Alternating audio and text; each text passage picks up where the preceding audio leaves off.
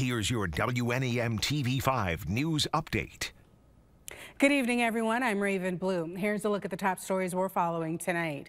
2 people killed and 1 left badly injured after a wrong-way crash on I-75 Saturday night. According to Flint Township Police, a 43-year-old Flint Township man was driving his car south in the northbound lanes of the highway when he hit another vehicle head-on. The crash killed a 24-year-old Flushing woman and a 31-year-old Mundy Township man, while leaving a 27-year-old Flushing resident in critical condition. Flint Township Police believe the wrong-way driver had been drinking. If you have any information, you're urged to contact the Flint Township Police Department. We're working to learn more about a fire that broke out in Flint Saturday evening. The fire left significant damage to the Atherton East apartments on the city's south side. No word yet on if there are any injuries. Stay with TV5 on air and online for updates.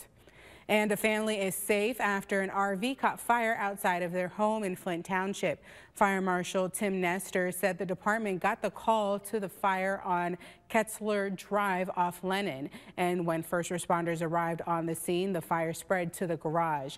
The family inside the house got out safely, but the home received significant damage. Now here's Kyle with a look at your forecast.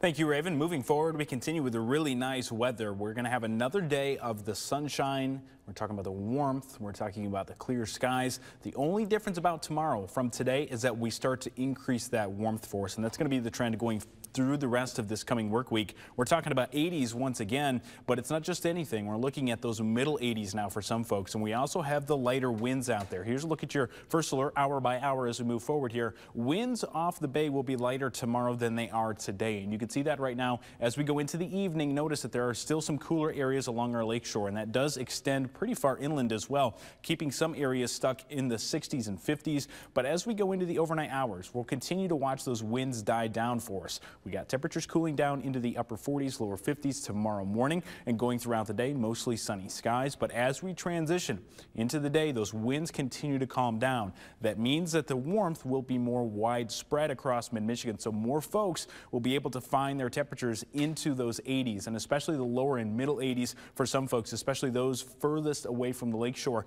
as we go into the afternoon and evening hours of tomorrow. Otherwise, mostly sunny. Those lighter winds, perfect for any outdoor activities you might have planned for your Memorial Day. And going into the rest of this week as well, we continue with that warmth, but also the lack of rain, the dry conditions likely hanging around for us as we go throughout the next 7 days here. This is a look at the rain predictor, or how much rain we could pick up going out to this time next Sunday. There's not a whole lot of chance in there. We might be able to pick up a couple of showers here and there, hit and miss, not really doing much to the drought or the drier conditions that we've had and the potential for that developing drought. You can see that I have added a 10% chance for both Friday and Sunday, but even then, very, very low for most of mid-Michigan. Otherwise, we're looking at mostly sunny skies, dry conditions, temperatures into the upper 80s and 90s for a couple of days there, cooling off a little bit as we go into the weekend.